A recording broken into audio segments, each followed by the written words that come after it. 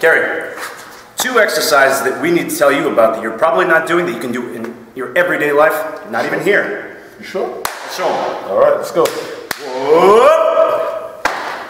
So one of those exercises you've been doing is the door frame pec stretch. Now necessarily don't need a door frame.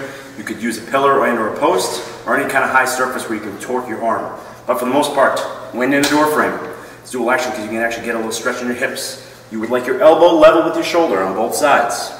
Then stepping forward. Start with 20 to 30 seconds with your chin down. And do an extra 10 to 15 seconds leaning with your head up. When doing so, bring your hips into a pelvic tilt and lean up. Get a bigger stretch in your pectoralis. Again, one of the biggest problems with pectoralis is they get tight in the pec minor area, right here in your armpit, also in the major area. What that causes is this kyphotic kind of rolling over of typing, texting, video games. Everything comes back to here. You go back home when you drive, go back to your desk. First thing you want to do is when you sit down.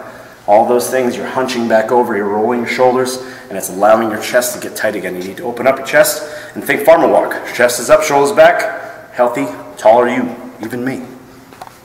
And we're back. The second exercise you can probably end up doing anywhere, in your office, at home, is the seated 90-90 stretch. Seated 90-90, meaning 90 degrees at 3 different angles. So, what you're going to do is you're going to bring up one leg, make sure the ankle's secure over your kneecap. You want to have a 90-degree angle from the back of the front of your knee all the way down to your heel, back up to the back of your head. Same with the opposing kneecap. Gently press down and pull up gently on the opposing toe. Chest up, shoulders back. You'll hold for about 20 to 30 seconds on each leg. One side will be tighter, it's more likely to be your dominant side. So give that one a little extra tension, a little extra love, maybe an extra 10 to 15 seconds. What this does is stretch out the outside of glute medius. Also, externally rotates the hips. You might get a little bit of tension in the high and the groin. That is okay. That's the inside of your thighs. Your abductor is stretching again.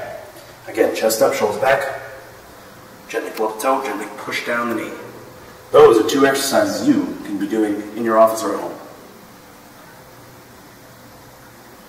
I'm still counting. I'm done.